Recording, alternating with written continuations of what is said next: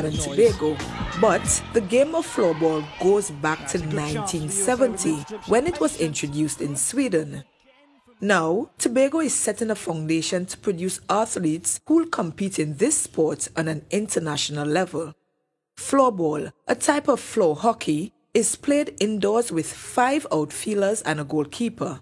It can be played by anyone, including the differently abled. And with the Bacalet Indoor Sporting Facility already under construction, it's a great time for the Division of Sport and Youth Affairs to introduce coaches and potential athletes to the sport. The effort started with a 2-day workshop. Floorball being one of the new sport being introduced to the island of Trinidad and Tobago, and we saw this as an opportunity for Tobago to get involved with the onset of an indoor facility coming in the not too distant future. We thought it best for us to prepare ourselves sport-wise, athlete-wise and coach-wise for an indoor sport. The training was facilitated by Special Olympics Trinidad and Tobago. Special Olympics National Director Ferdinand Bibi believes the sport will have an impact, especially on athletes with disabilities, as it's already a popular international sport. Special Olympic athletes have over the years been denied the opportunity to be active.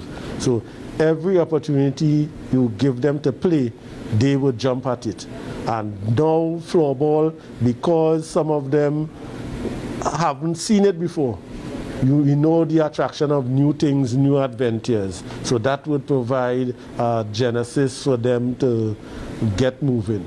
Volleyball coach Nolan Daniel says he'll take what he learned beyond the workshop. Tobagonians are kind of people who always have an interest in learning something new.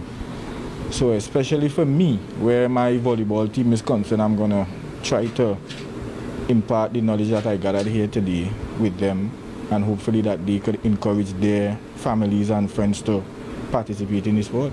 In all, 40 coaches on the island participated in the workshop. This has been your Tobago Notes.